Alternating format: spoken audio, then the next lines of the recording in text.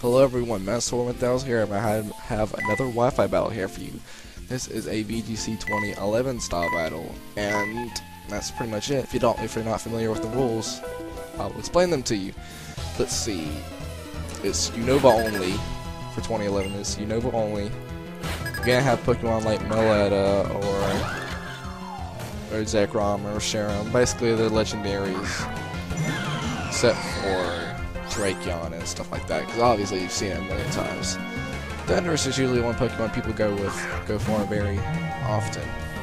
But yeah, this team was designed for the VGC. Unfortunately, I never got to go, and that kind of sucks. But I am going to upload battles 24/7 because that's what I think I should do.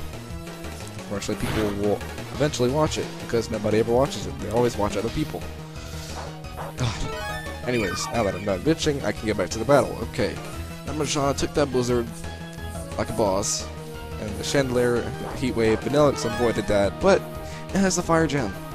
So it's gonna obviously take down that Whimsicott, and I think if it didn't have the Fire Gem, Whimsicott might have survived it with a little bit red HP, or maybe in the orange HP zone, I don't know. But, yeah, that's just one thing I should upload battles, and I've seen people upload Wi-Fi battles to channels like Machinima Respawn. And you know what they do? They do gameplays, they do Black Ops, they do Pokemon, they do Halo, top 10 kills, you know that sort of stuff. And I've seen guys such as Blame Truth, he upload videos about Wi-Fi battles too. And that's kind of what I want to do, because that's what I'm good at. I'm good at uploading stuff, I guess. I'm good at Pokemon, I am not good at first-person shooters. I just figured why not, if I can get enough videos and hopefully get enough views sometime in the near 5 years or so, I can actually be a Machinima Respawn director, and then maybe they won't be such a bitch about letting me in there. Because fortunately I accidentally deleted all my videos at once by clicking the checkbox that selects all the videos at once, hitting confirm delete, and realizing seconds after, rapidly hitting the back button and backspace in panic, and there goes my 60 videos. And the highest one only had like 1,500 views, so people never watch my videos. Anyways, I'm gonna get that Draco meter back on that Thundurus, and it surprisingly one hit KOs it.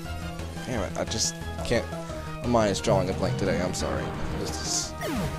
I kind of want to take a break here, but I'm trying to sweep with Drakeon instead because my Vanillix is already gone. And it takes out the Chandelier, so that's pretty good.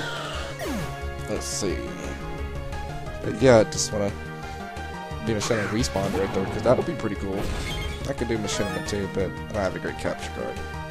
And every time I start talking like this, I jump from one topic to the next. That Drakeon protects. I should have known. So I should have used another attack that wasn't offensive, but all my attacks are offensive. What? I'm pretty sure that Drakeon avoids that attack. Yes, it does. I use close combat on it, it misses. Tailwind petered out. That little bitch. So it gets that hit and it takes down that high Drakeon, and I'm like, whoa, hold on there, what are you doing there? Just, no. Takes out my high Drakeon, I don't like that. Nah, it's a one-on-one. Man versus man. Drakeon versus shiny Drakeon. I still think regular Drakeons are better. I only get shinies if I like the color, other than the fact that they're rare. But I'm not really a shiny hunter, so I don't care as long as my Pokemon can still fight. Now my HP is lower, so I'm kind of panicking here. Unfortunately, he gets that last blow in for Sacred Sword, and there goes my Terrakion. And I'm like, ah, shit. There goes my Terrakion, and that is pretty much the end of the battle.